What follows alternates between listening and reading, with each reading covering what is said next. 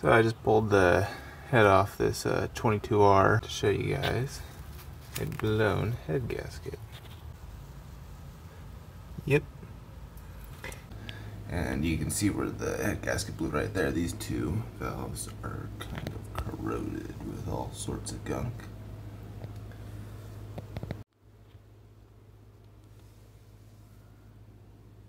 Found this guy at Home Depot, which is really cool. Let's see if I can get that logo.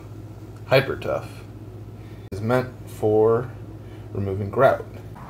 Coming together quite nice. Let's see. We'll get a little wipe. Not where I want it to be, but it's getting there. It's definitely getting there. These are really bad.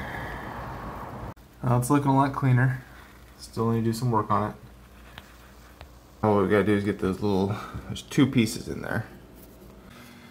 Get my valve soaking in some automatic transmission fluid.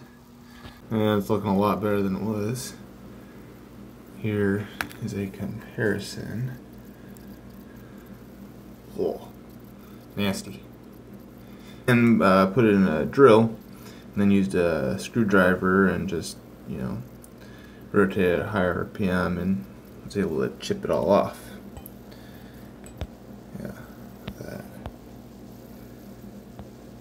that guy needs a little more cleaning.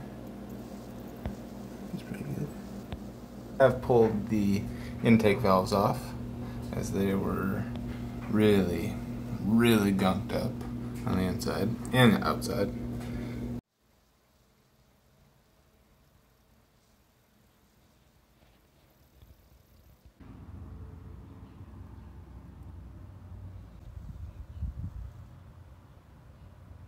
Looking through here for my timing cover gaskets, and they do not exist in here. So that kind of sucks. Getting the timing chain put in. Got it all linked up. Double checked.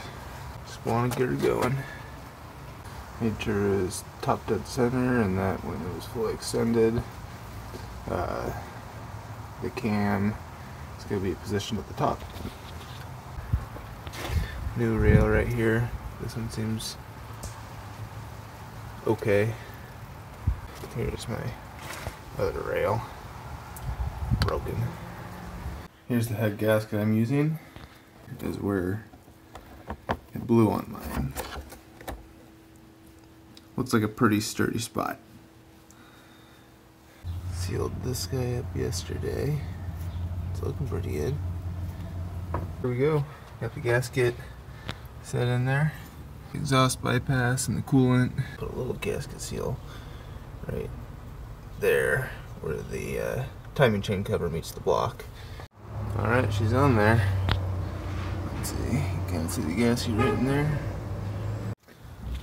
A little trick for holding the timing in place while you get the head bolts in. Got head bolts right over here.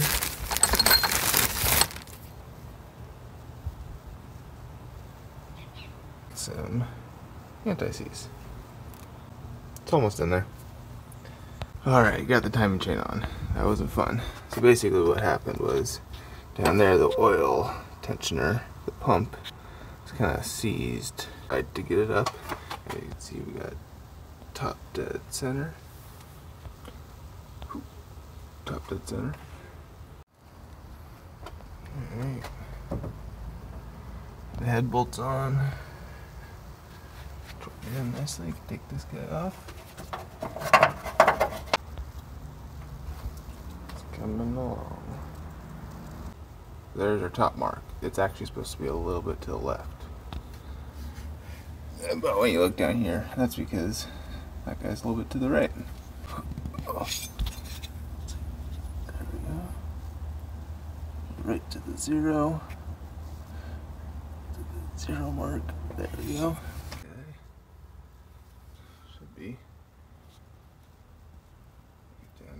It's part of my oil pump. That is not in my oil pump. Learn from me. Always double check. Because now I gotta take this whole thing apart. Or do I? Wait.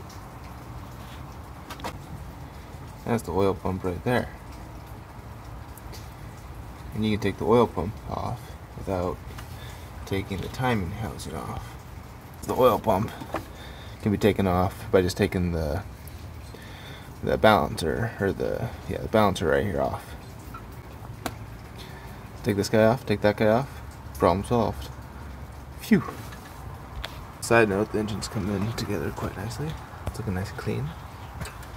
So next step is putting the intake manifold gasket on.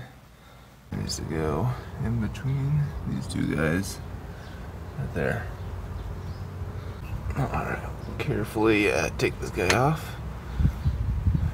Left a couple of bolts on there just to hold it in place. Safely just set that right there. This is why I left a couple of the bolts on. So I can just slide it right into place and the bolt will hold it. Should probably bolt that guy in first. Getting this little guy on there. Just gonna hand tighten it for now. Got that on a little more nice and tight. Slide this guy on. And that is where the EGR meets up. Here should be right like that. Boom.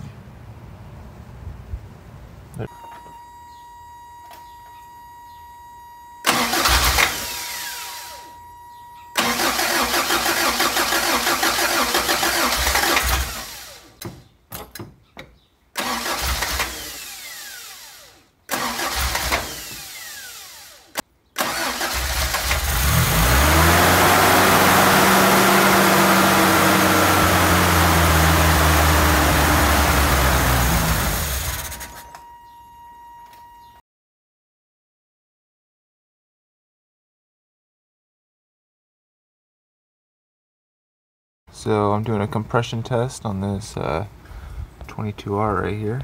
Got it hooked into the number 2 cylinder, and I'm getting a pretty low reading. What is that? So about 65 psi, whereas on all the other cylinders I'm getting about, what would that be, about 130. So about 50%. I had just replaced the head gasket, so I assume it is a valve problem. Next step is a leak down test. Alright, so for my leak down test, I like to use just a regular bike pump. Went ahead and hooked it up to chamber 1. Ooh,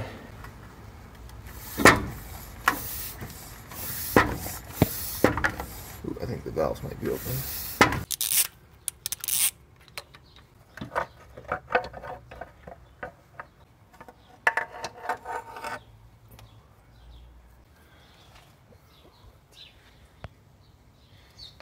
Turn this over so that we can close up all the valves.